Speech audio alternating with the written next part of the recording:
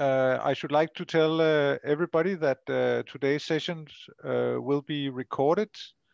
So you are aware that the recording will take place, and also it is our aim subsequently to issue the recording to YouTube so that others who have not been able to participate in the session today can watch the presentation at a later stage. So this was just for you to know that we are recording the session. I should like, first of all, very much to welcome now Catharine Titi to the seminar, and thank you, Catharine, for doing this presentation. Catharine is an associate professor at the University of Paris, Panthéon-Assas, and she will be speaking today on the issue of nationality and representation on the international bench. Catharine's presentation today is part of a lecture series which is organized by the Faculty of Law's Study Hub for International Economic Law and Development, and is also part of an association with the European Society for International Law. And with these words, and I will keep the presentation short because we've been delayed a little bit, I would like to pass on the word to you, Catharine, for the presentation that you've prepared for us today, and I look very much forward to hearing it. So thank you so much, and welcome. Thank you very much, Henrik, for this kind presentation. Thank you to the University of Copenhagen, Shield and iCourts for having me today. Also, I would like to thank the European Society of International Law and in particular Ghana and Anna in the board who are responsible for the ESIL lectures. I would also like to thank Joanna for hosting me virtually, and also Gunesh and Theodora, who are my other two contacts at the university. I will close this very short introduction by saying that I hope that next time we can see each other in person. It feels a bit lonely to be doing a presentation from home. Right, so the topic of my presentation is nationality and representation on the international bench. And I think ultimately I will have less time, rather I will not have the time to go through everything that I would have liked to go through. Let me start by saying that it is generally accepted that the nationality of the international adjudicator can affect his or her decision making. It has been said that adjudicators cannot be expected to arrive at a court or tribunal as tabula rasa, so as clean slates, nor by donning judicial robes do they cease to be human, strip themselves of all predilections, and become passionless thinking machines. Judges sitting on international courts have often spent their careers in national service as diplomats, legal advisors, administrators, politicians, and they may identify with the interests of the state of their nationality. Empirical studies on voting patterns in international courts show that judges on the international bench tend to vote in favor of their home state. A particular example is that of Italian judge Luigi Ferrari Bravo, who, sitting on the European Court of Human Rights, dissented from the majority on a set of 133 judgments concerning alleged Italian violations of the European Convention on Human Rights. Now, political scientists have tried to explain the role of courts, and one might say indirectly the role of nationality, through the principal-agent model, to argue that international adjudicatory bodies are not really independent, and so indirectly nationality matters. The thrust of this principal-agent theory as applied to international courts is that states control what appear to be independent international courts by the capacity they have to revoke their delegation contract. So this model is not really very suitable to help us understand international adjudicative bodies, since the states don't really have this delegation contract. They can't really, they can't directly, they can't fire the judges, they can't make the court disappear if they're not happy with it, which is in a way what the principal agent model assumes. And so another model has been suggested, that of a principal-trustee relationship. According to the principal-trustee model, trustees, so courts or judges, are selected judges are selected because of their personal and professional reputation, and they're granted independent decision-making authority. When it comes to making sense of nationality in particular, nationality is one element of the identity of an international adjudicator that may affect decision-making. But not necessarily because of any contract theory, not because the state has a contract with the national judge, the judge of its nationality sitting on the bench. Nationality can have an impact on one's outlook, on how one approaches legal issues in general, or even how one approaches specific disputes. At the same time, a nationality is one among several elements that may impact decision-making.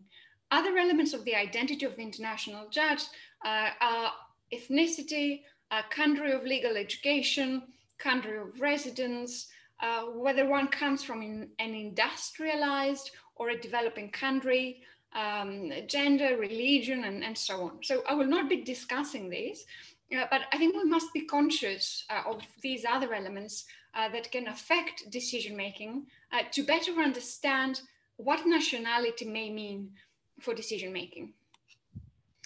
At the same time, nationality is not only relevant as an argument to discredit a judge who is seen as potentially partial to the state of his nationality, it is also an element that confers legitimacy on international dispute settlement.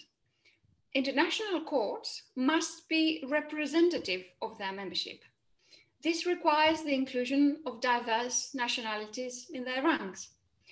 The distribution of seats on an international court, ensuring representation of different nationalities, is a seminal component of such legitimacy. So much so that representation can become a condition to allow states to join a court. So if states don't have the opportunity to have their judge on the bench, maybe they won't join a court. There has to be some kind of representation of the membership of a court.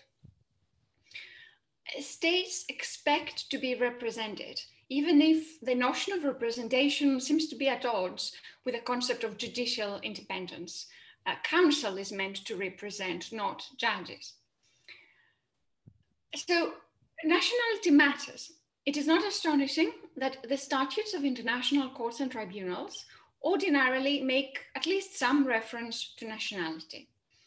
In doing so, they often seek to reconcile the challenges that attach to the presence of judges of the nationality of one of the disputing parties on the bench. So I will be calling them national judges. So by the term national judge, I will mean a judge who is the national of a state and also the judge who sits in a dispute when the state of his nationality takes part in the dispute, is one of the disputing parties.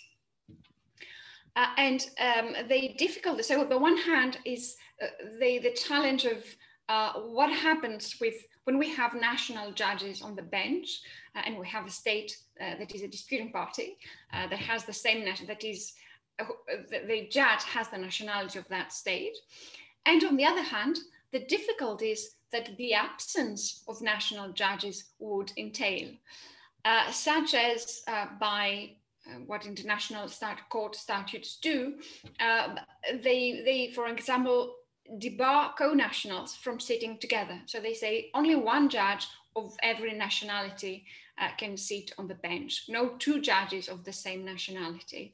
Or they allow the appointment of judges ad hoc when a disputing party does not have one of its nationals on the bench. So these are provisions in the statutes of international courts that try to deal with the various dilemmas that the presence and absence of national judges can present. The statutes of a minority of courts do not care very much about nationality.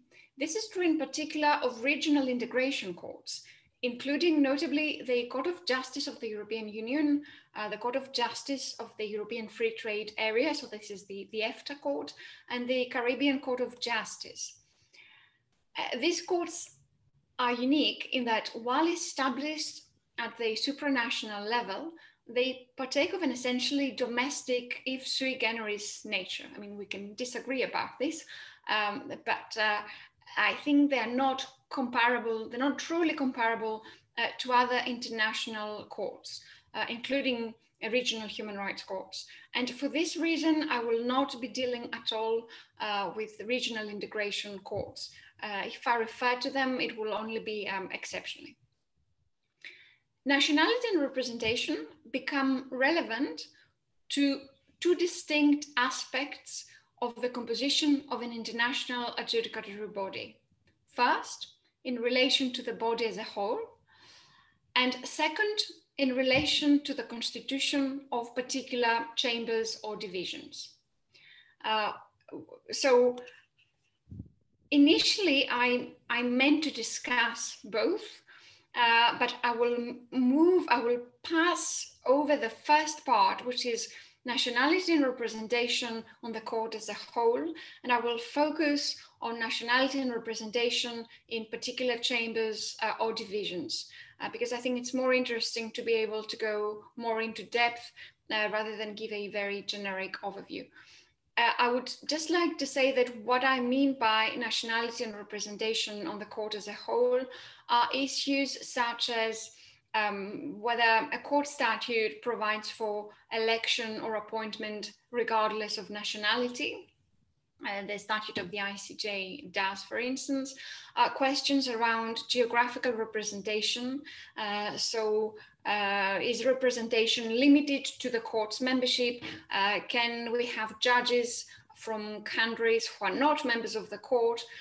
Do we have representation of the major legal systems, equitable geographical representation? What does representation mean for qualifications, and so on? So I will focus then in the rest of the presentation, so in the bulk of the presentation, on nationality and representation, in particular chambers or divisions. And in this respect, I will be discussing national judges, and I will focus on judges ad hoc, which is the other part of the same coin. When we don't have a national judge, we may be able to have a judge ad hoc on the bench. Now, provisions on national judges and judges ad hoc are closely entwined. The institution of judges ad hoc exists because national judges can sit in cases involving the state of their nationality as a disputing party. I will discuss separately two types of courts because they deal with these issues in different ways. So on the one hand, we have classic international courts dealing with interstate disputes, and they deal in one way with nationality and judges ad hoc. And on the other hand, we have regional human rights courts, and they deal differently with national judges and judges ad hoc, and even between them, they deal differently. So first, classic international courts. So courts like the ICJ and ICLOS. Well, let's start with the ICJ and ICLOS. The statutes of the ICJ and ICLOS affirm that judges who have the nationality of a disputing party retain their right to sit in the case. So when there is a chamber that is constituted to hear a dispute, if there is a national judge, if there is a judge who has the nationality of one of the disputing parties, this judge retains his or her right to hear the case. We have some exceptions. So for example, at the ICJ, if the president of the court is a national of one of the disputing parties, he or she must relinquish the presidential functions in respect of that given case. And national judges can also be present in divisions of 3, established to decide appeals as part of the appellate body as it has functioned so far. Now, since judges are allowed to sit in cases involving the state of their nationality, if one of the disputing states has its national judge on the bench, but the other disputing state does not, some statutes allow the state that does not have its own judge on the bench to select a judge. This is a natural consequence of the principle of the equality of states under public international law, but also of the need to respect the principle of equality of arms. Concretely, the statute of the ICJ provides that if the court includes on the bench a judge who has the nationality of one of the disputing parties, any other party may choose a person to sit as judge. And the statute goes further to essentially allow a disputing party to select a judge ad hoc if it doesn't have its national judge on the bench, no matter if the other, irrespective of whether the other disputing party actually has a national judge.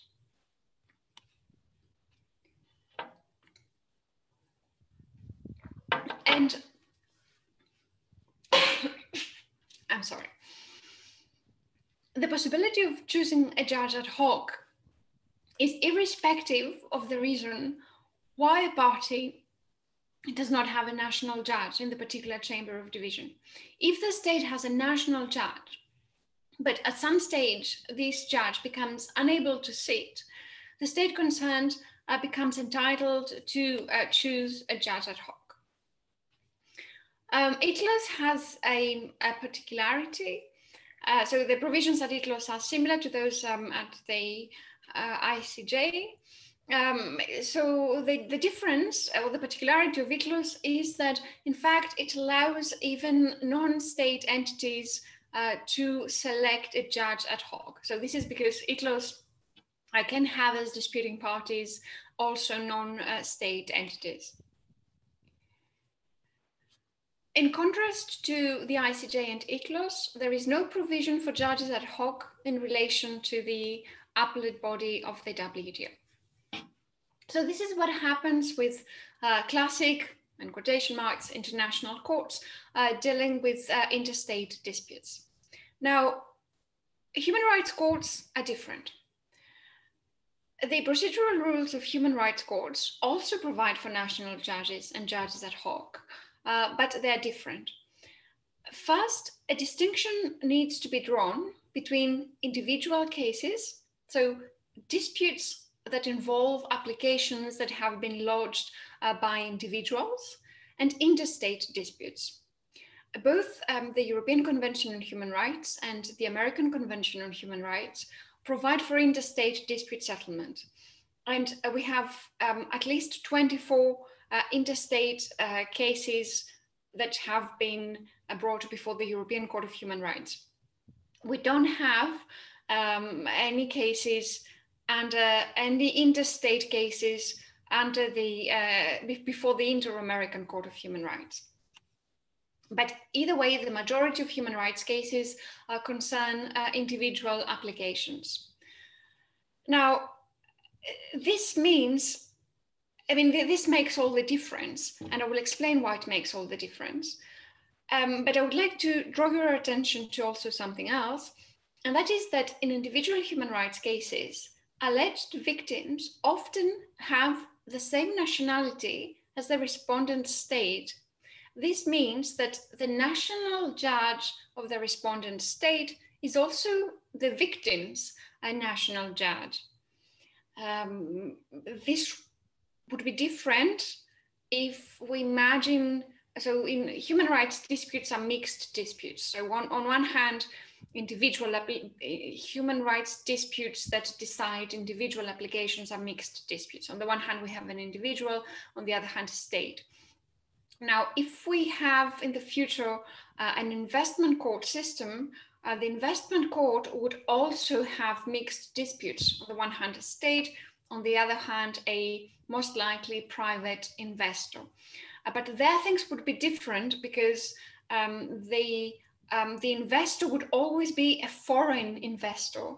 So the national judge of the respondent state would not be the national judge of the investor. So I close this small parenthesis. And under the current rules in human rights courts, to the extent that the institution of judges ad hoc is allowed, only the state has the right to appoint a judge ad hoc, not the individual applicant.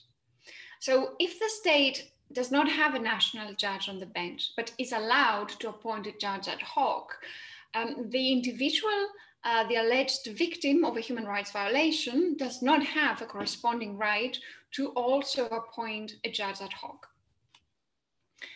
The European Court of Human Rights is different from other courts examined so far, also different from the Inter-American Court of Human Rights, in that it ensures full representation. All contracting states have their own judge on the court. And the European Convention on Human Rights provides that the judge elected in respect of a disputing party will sit as an ex officio member of the chamber and the grand chamber. So immediately when there is a dispute, the national judge of the disputing party is selected as a judge to sit in the case if it is decided by the chamber or the grand chamber. And the chamber and the grand chamber have respectively 7 and 17 judges. In the case of committees of 3 judges, if the judge elected in respect of the disputing party is not a member of the committee may invite that judge to take the place of one of its members. So if the dispute is decided by 3 judges and the national judge is not part of this committee, he or she may be invited to sit in the case. Exceptionally, when we have a single judge formation, the national judge cannot sit. So if it's one judge deciding the case, which I think is very logical, that judge cannot have the nationality of the disputing state. If the permanent judge is unable to sit, then the institution of the judge ad hoc kicks in. But this is not the traditional institution of the judge ad hoc as discussed so far, because in fact, in the European Court of Human Rights, states have already given beforehand the names of judges who could act as judges ad hoc. So it is not really an ad hoc selection of the judge at the moment of the dispute. So in a way, judges ad hoc at the European Court of Human Rights resemble a little regular judges in the sense that they have been nominated beforehand.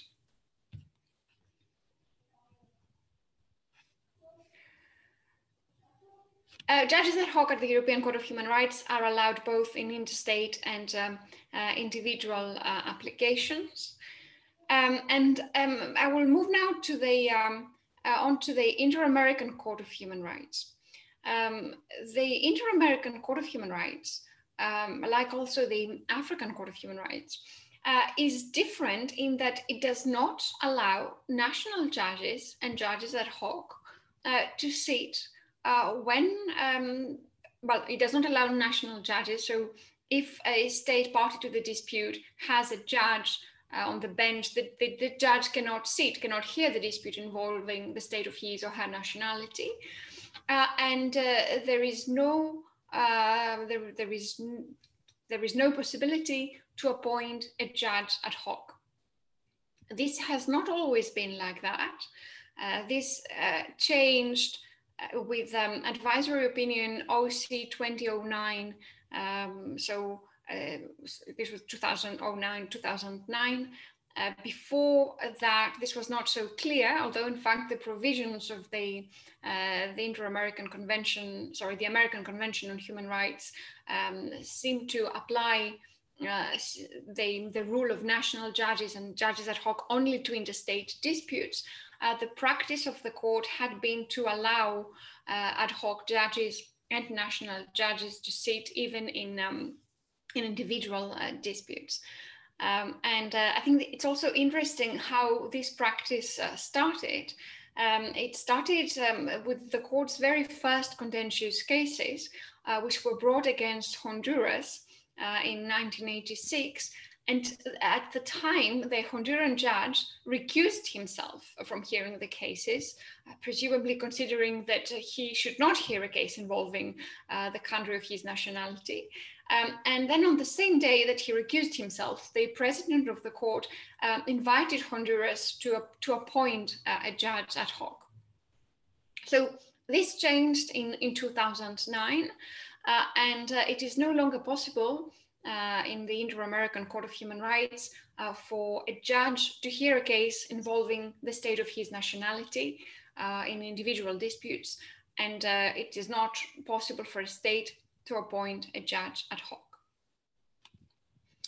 The presence of national judges in cases involving the state of their nationality and the institution of judges ad hoc can serve to both decrease and increase the legitimacy of the adjudicative process.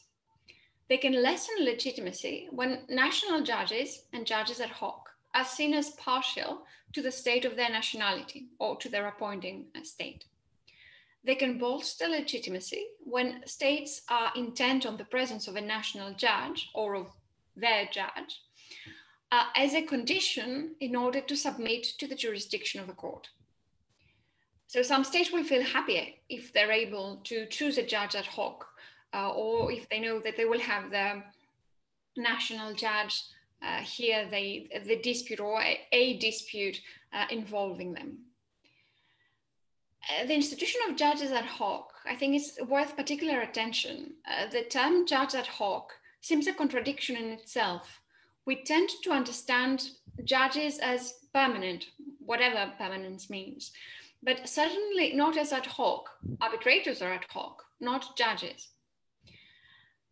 And of course, the judge ad hoc is often seen as a remnant of arbitration.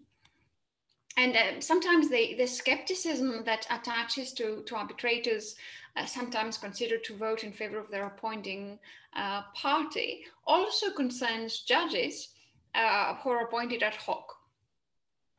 Yet, despite the criticisms that have been leveled at the institution of judges ad hoc, the institution exists because states have created it.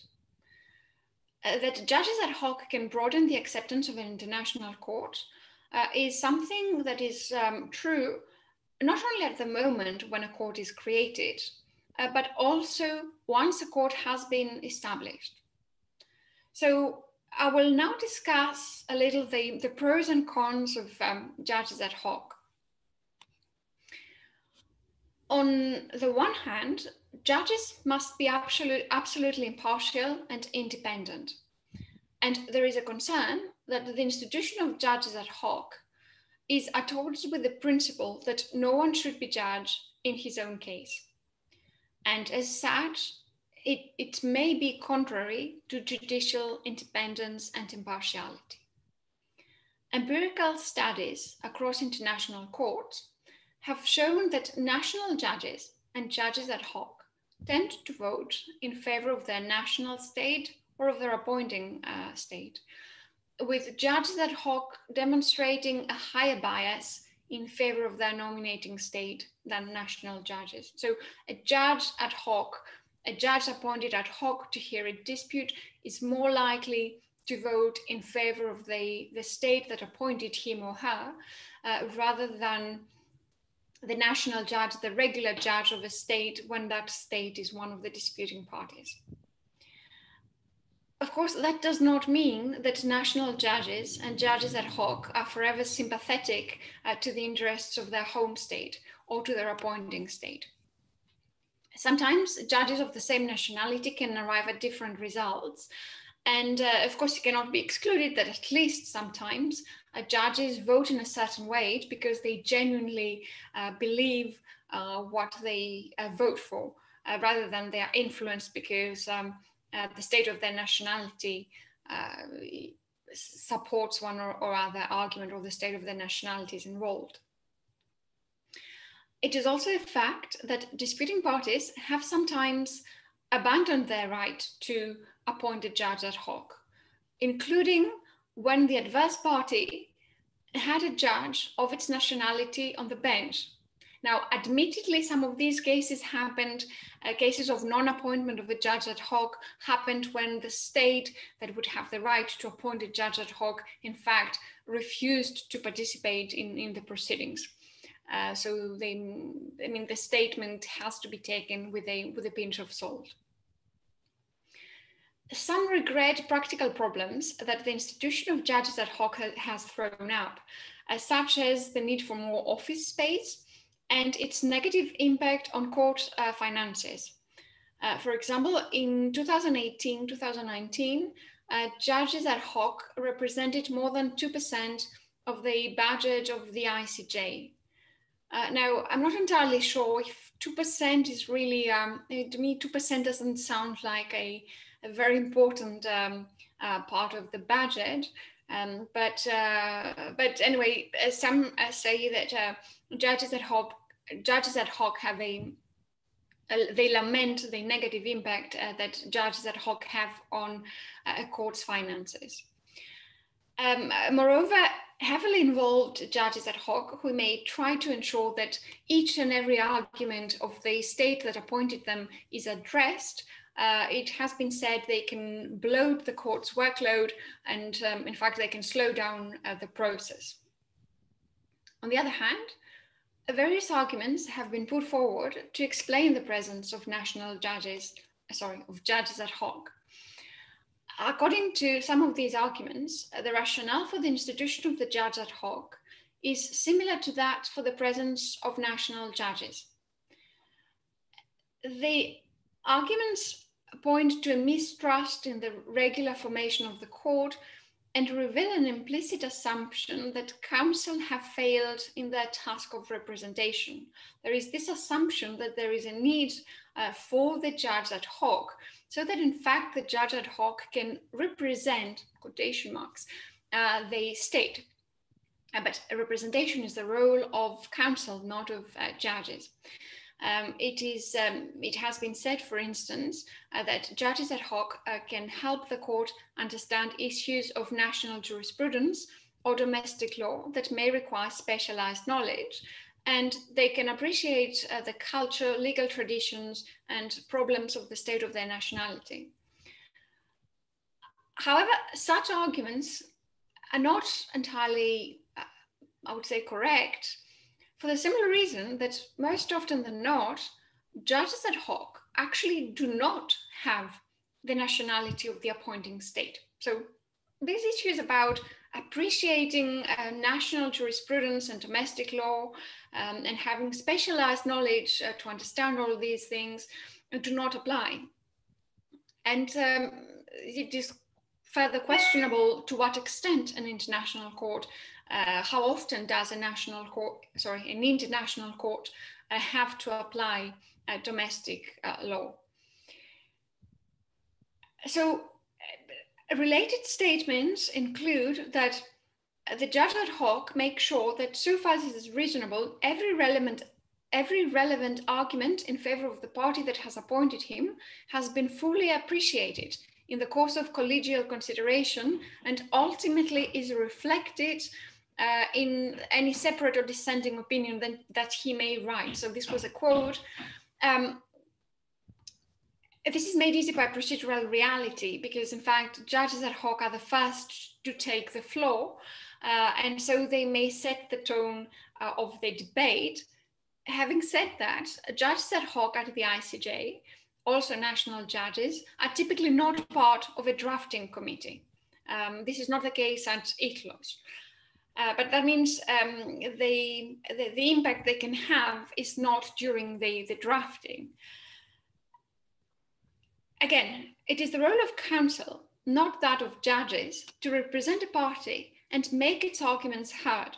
And it is the role of experts to clarify aspects of domestic law. If the court lacks information, it may require the presence of experts, but not turn a member of the court into an expert who, during deliberations, without the presence of the other party, offer one-sided information to the other judges. Further opinions that have been advanced in favor of the institution of the judge ad hoc are that judges ad hoc can help with the drafting of a judgment. Again, this is not true to the extent that, at least in the courts where judges ad hoc cannot be part of a drafting committee. Again, there are many references to the judge ad hoc being able to offer diplomatic representation to the state. At this point, a distinction also needs to be made between courts hearing interstate cases and courts hearing mixed disputes, where, such as in the human rights context, the system is not just made by states for states. This is for a dispute before the ICJ.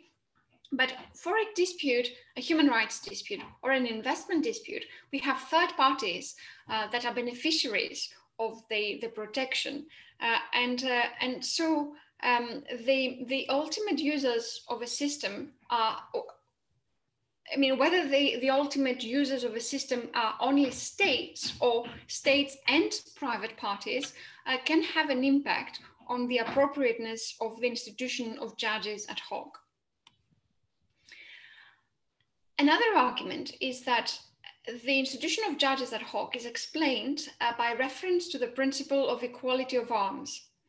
If we assume that the national judge will always favor a little his or her home state, it is important to allow the other party to have its own judge. And this also reveals how closely the institutions of a national judge on the bench hearing a case involving the state of his nationality is with the institution of the judge ad hoc. But a distinction needs to be drawn between allowing judges ad hoc in order to ensure equality of arms, such as when only one disputing party has a national judge on the bench and we want to give the other disputing party the opportunity to have its own judge, and allowing judges ad hoc when none of the disputing parties has a national judge on the bench. So if none of the disputing parties has a national judge, it may be possible to say that there is no reason to appoint a judge ad hoc. A further argument must be considered. International courts need to convince states to become members and submit to their jurisdiction. And states tend to feel more comfortable with the presence of a national judge when and if there is a case involving them, and with the ability to appoint a judge ad hoc.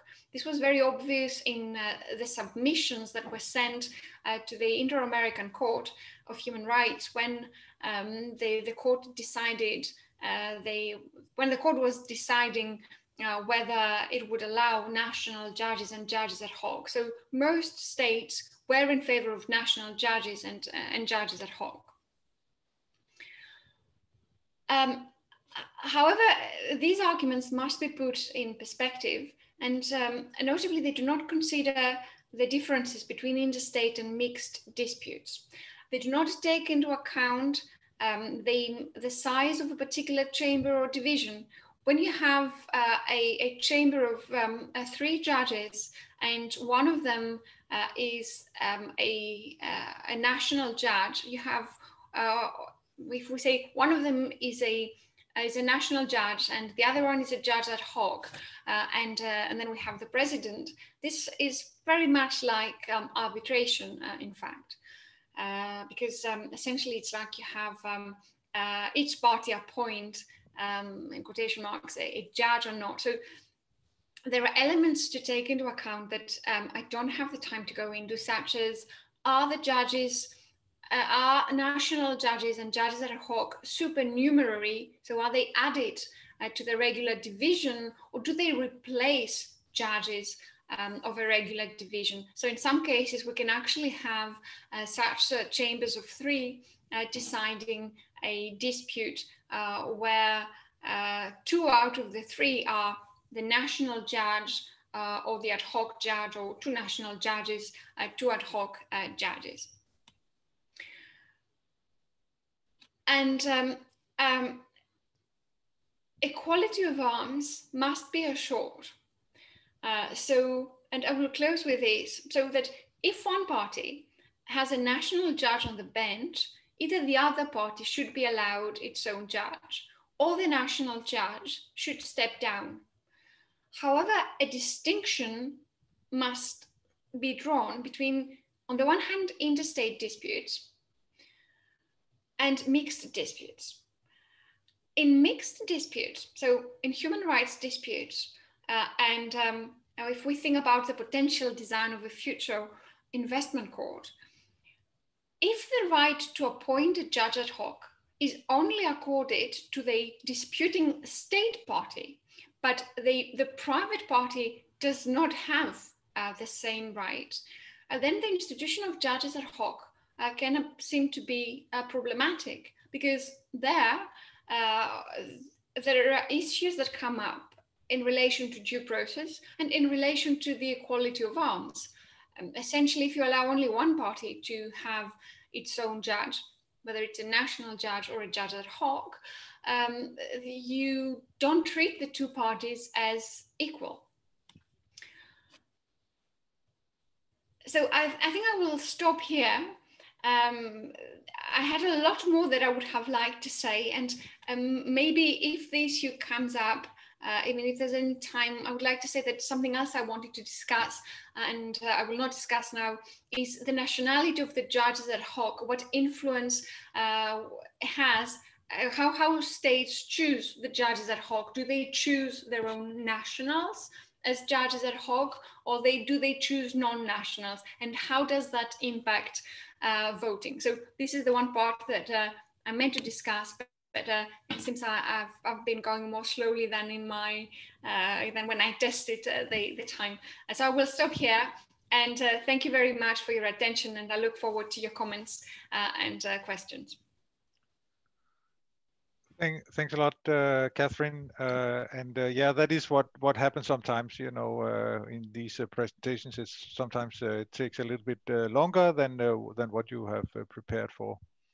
I would like to invite participants to ask questions to you, but before I do so, we have scheduled just a 5-minute intervention where Joanna has prepared some comments to you. And so before we move to questions from the audience, I would like to give you the floor now, Joanna, please. Thank you so much, Henrik. And Catherine, thank you very much for this opportunity to comment on your lecture. It's been a pleasure. I think it's been such an excellent overview of institutional and procedural solutions that have been adopted by different adjudicatory bodies in regard to nationality of the judges. And I think that it's been also great to have this occasion to see some of the popular myths debunked, the myths about how exactly the nationality of the judges plays a role or might affect or not affect their decision making. And I also think that, as you mentioned at the end of your presentation, this is a topic that has become particularly timely in the context of the ongoing reform of the investor-state dispute settlement and the system, and the plans for establishing the multilateral investment court. So, so in this vein, I would like to offer 3 comments. First of them goes to the, is conceptual in nature. It goes to the idea, the concept of preserving equality of arms as one of the main procedural values to be preserved. And here I would like to mention the classical safeguards that serve this purpose, which are judicial independence and impartiality. But the debate about impartiality has been actually over the past years also broadened by the discussion of neutrality. And it's, I believe that like spelling out how the independence and neutrality safeguards work in international adjudication might broaden the scope of the debate. So if we assume after Eric Wotan that independence is always an independence from, it means that judges are at liberty to ignore the preferences and biases of the outsiders. So they can develop legal opinions that are unconstrained by the preferences of other actors. So that would mean that judges can, even if they are national judges, they can feel free to not to be affected by the attempts to influence their decision making made by the states, if it's the states that appointed them. Whereas neutrality is considered as to be a quality of the adjudicators themselves. Actually, neutrality of the judges or arbitrators is part of the broader concept of the procedural neutrality, and I believe there's been a quite interesting debate on this issue taking place in the legal doctrine of arbitration, also including investment arbitration, how to preserve this value. I have personally found it quite inspiring, and I think that in order to keep the equality of arms throughout the proceedings, you actually need both the independence and the neutrality of the forum and of the adjudicators. And this leads me to the since investor-state arbitration has been brought up, it also leads me to my second comment, which goes to the different solutions adopted in the rules of procedure or in the statutes of different courts in regard to accepting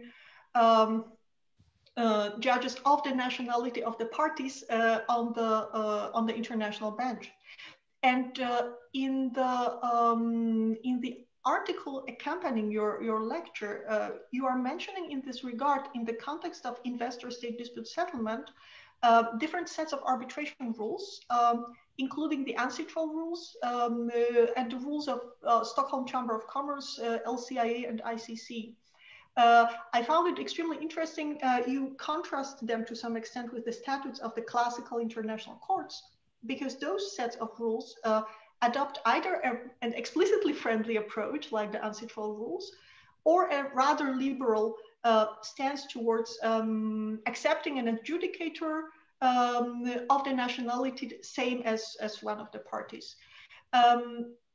And I think that the reason for that might be that those sets of rules have been created either not exclusively, as is the case of the ancestral rules, or perhaps even primarily, as is the case of the remaining sets of rules by specific arbitral institutions, for the purposes of commercial rather than investor-state arbitration. And if the possibility of like freedom to appoint the arbitrator that is very frequently of the nationality of one of the parties is considered one of the cornerstones of the commercial arbitration process, it naturally affects, if we have the same set of rules applied in the investor-state disputes, then it comes with the I guess with all the luggage, with all the benefits and perils of such an application.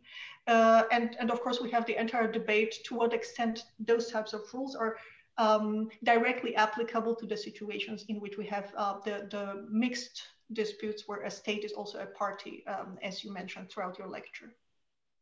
And my third comment goes to the discussion that was indicated in your in your lecture as well, which is about the possibility of appointing ad hoc judges in investment disputes in the future mechanism that would be the multilateral investment court. What solutions should be or are recommended to be adopted in this regard? In particular, as you mentioned, if we have adjudication taking place in small divisions of 3 judges. If we allow for that, then we would de facto replicate arbitration appointment mechanisms. It wouldn't make that much difference. So I was thinking about it also in the context of what kinds of doubts this might raise. You mentioned many of them regarding the lack of equality of arms if the investors are not allowed to appoint their own judges in response to the state's judges. But in my opinion, actually nationality affects an adjudicator not only in the simple manner that and your lecture shows it very well. It doesn't mean that if someone is an Italian judge, they will always necessarily vote in favor of the Italian party in the deliberations. But I believe that the nationality also affects an adjudicator in a more indirect way, as it is most frequently the jurisdiction of their primary legal training. So the legal concepts that the adjudicators apply, the arguments that they use, they are strongly affected by the legal tradition in which they were primarily educated.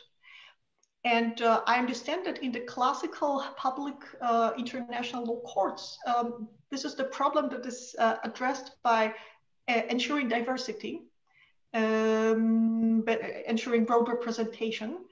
But in the investor-state disputes, when it comes to application of law and necessary competences that the adjudicators possess, I believe that even though here the primary type of applicable sources of law are investment treaties, nevertheless, we have this growing literature of that points to the increasing recognition of relevance of domestic laws in the number of areas, from domestic legality in the due process condition for expropriation to the determination of remedies.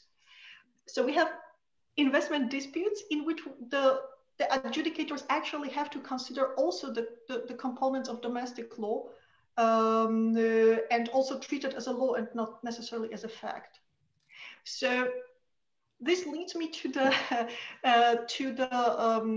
final consideration that I'm having. I fully agree with the diagnosis that allowing for judges ad hoc in investor-state disputes, especially if we allow only the states to appoint them,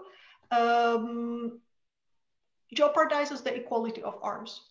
But I think that this might come at an expense of access to competences, to knowledge of the relevant law to be applied to the merits of the dispute.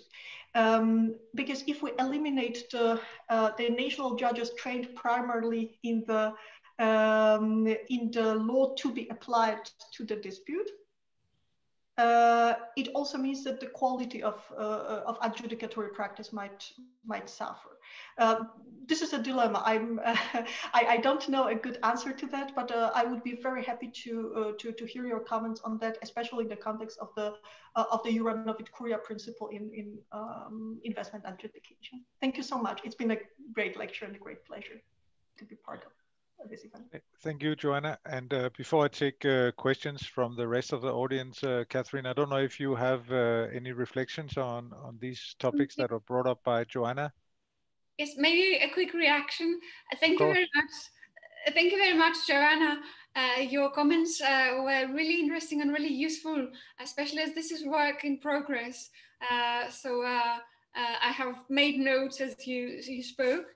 I liked in particular your comment about independence and neutrality, how it is a very closely linked consideration.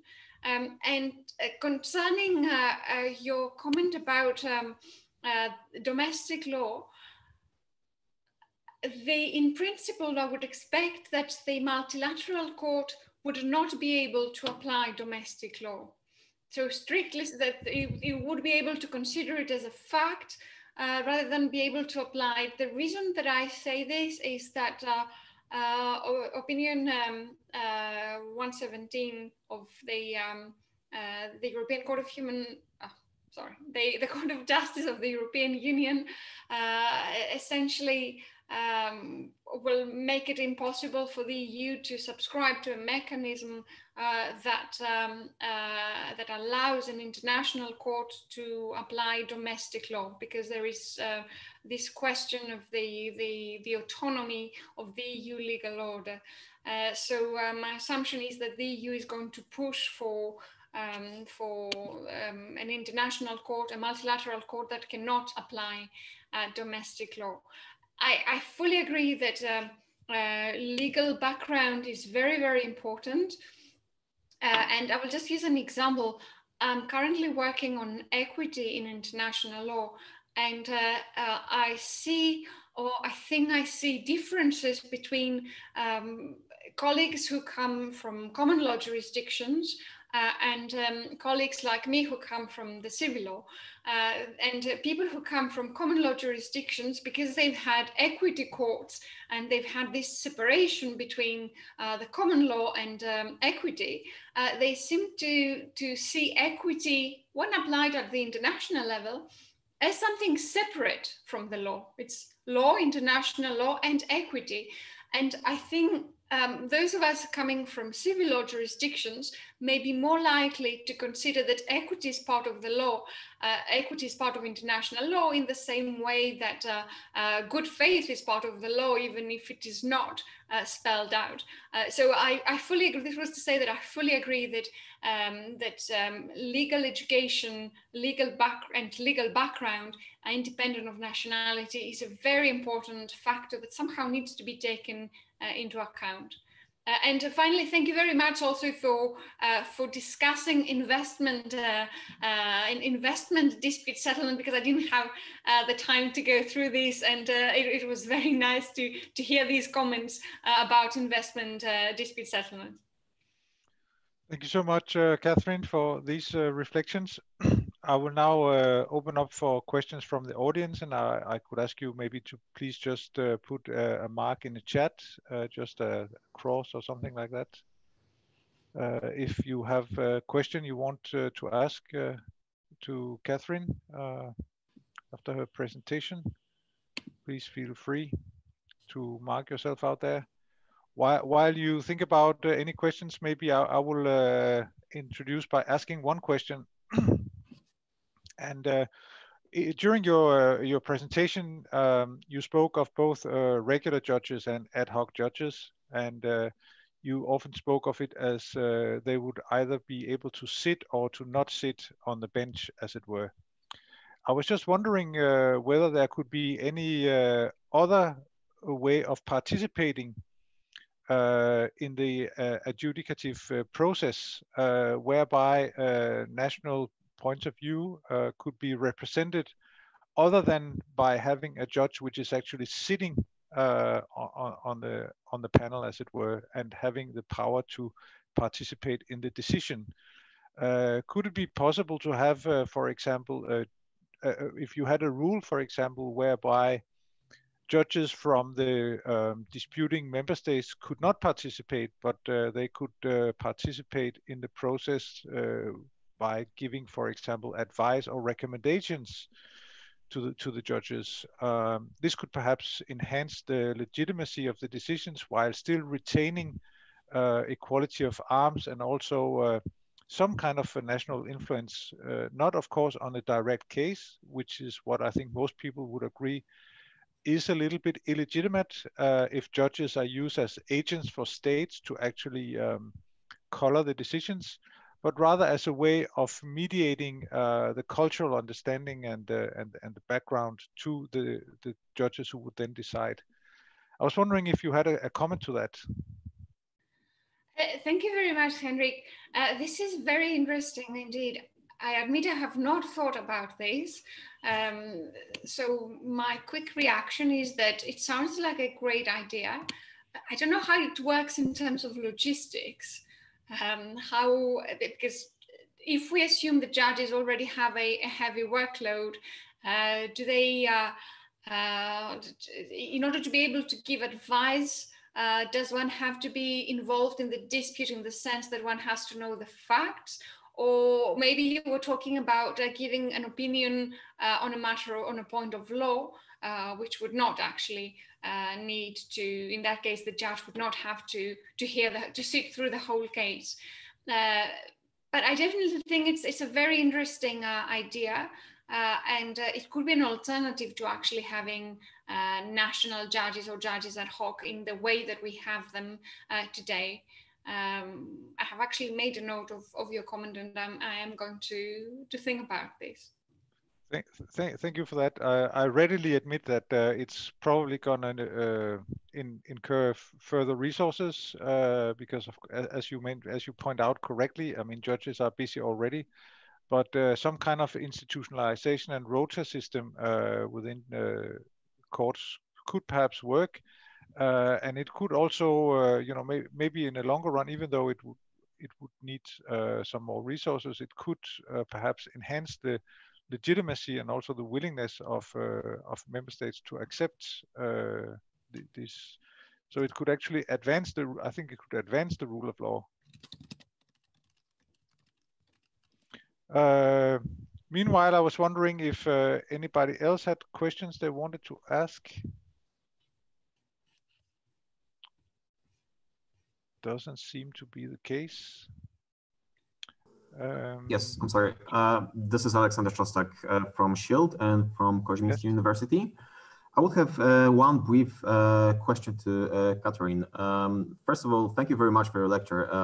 The points that you've raised are very important from academic, but also from practical perspective and daily practice of law. And I wanted to ask you, what would, in your opinion, be the most efficient mechanism that could effectively safeguard against bias of arbitrators in the context of investment arbitration? So would it be, for example, more of procedural character in the sense of restricting party autonomy in appointing arbitrators and switching the burden to, for example, permanent appointing authority? Or would it be something more of substantive character? So, for example, implementing binding codes of conduct into the treaty text? Thank you. Catharine? Thank you very much, Alexander.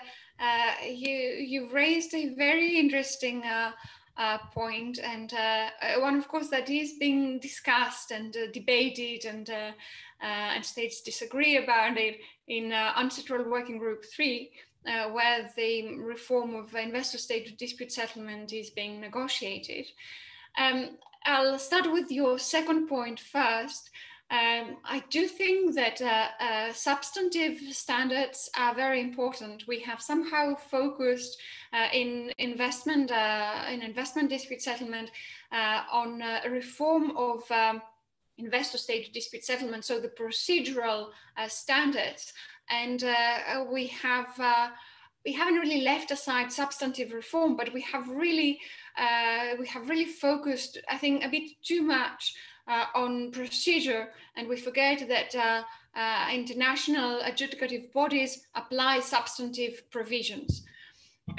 Regarding your comment about investor-state dispute settlement, and I use investor-state dispute settlement to cover both arbitration and a potential court, the two systems really function very differently, and I think the biggest difference between the two is, in fact, the the manner of selecting and appointing the adjudicators. I think that's what makes the biggest difference between arbitration and between a court system. I mean, there are pros and cons in both. I wouldn't like to take a position. In fact, I like both systems. I like arbitration. Arbitration is something that is a mechanism that has been used since antiquity. But we sometimes see arbitration as something that comes from commercial arbitration, and we think it's inappropriate for public disputes. But in fact, we have arbitration for interstate disputes. So there's nothing surprising for me from a public international point of view in having arbitration as a dispute settlement mechanism when addressing public law disputes. And then on the other hand, of course, the current tendency is to move away from arbitration and to have courts. International courts have proliferated, and they have become more popular than arbitration to decide public international law disputes.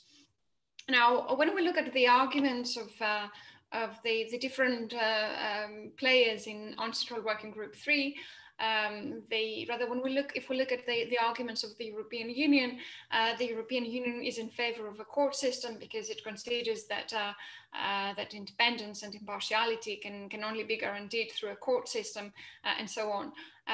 But of course, there are intermediate reforms between arbitration and between a court system, and I would like to finish with 2 points.